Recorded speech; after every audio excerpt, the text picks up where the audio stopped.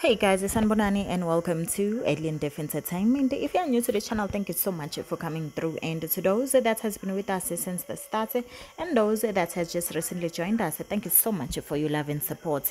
Ngithanda nonke.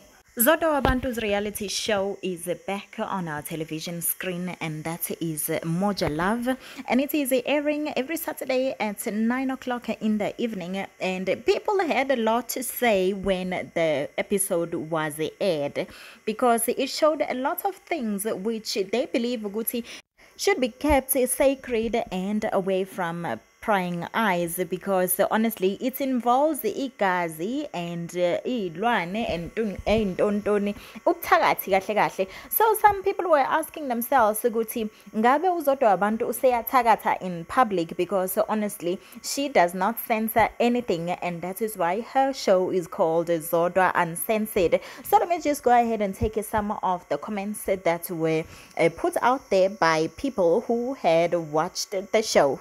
So Ukarabo asked Guti, are we supposed to see this? And she went on to say Guti, she only wants to see Zodwa Wabantu dancing. And Munye yena wase eti, are we allowed to even see this? Because honestly, as I was saying, like bezi too extreme, zithusa kwakhona. So Amunya was eti, this is Mr. Smeg, the popular Mr. Smeg, said Guti, when did Zodwa become a sangoma? And then yena omunye ke futhi wase pendula naye wase eti, not the peace sign after all that. I guess she showed the peace sign after doing the rituals that she was doing, and she always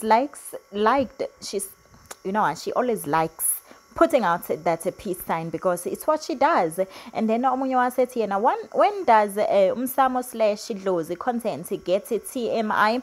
I feel like some dlozi things are not meant to be shown because they are sacred, or content is the king. So according to Zodwa, content is king indeed, because honestly akanandaba ushowisha yonke into nje ekhonakalayo ukuthi ibonakaliswe. Then Daniel Marvin said, I sometimes ask myself, is Zodwa practice sangoma to heal people, or she just wants to she just wants to learn witchcraft? And then Amunya said, sometimes I feel like she just says things because uthanda the feedback, and yena love is said go raw and definitely unfiltered. #Zodwa Uncensored.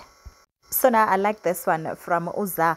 Yena uti, at least she's not telling people to pray harder, kanti uyazi yena ugeza ngamanzi a pink.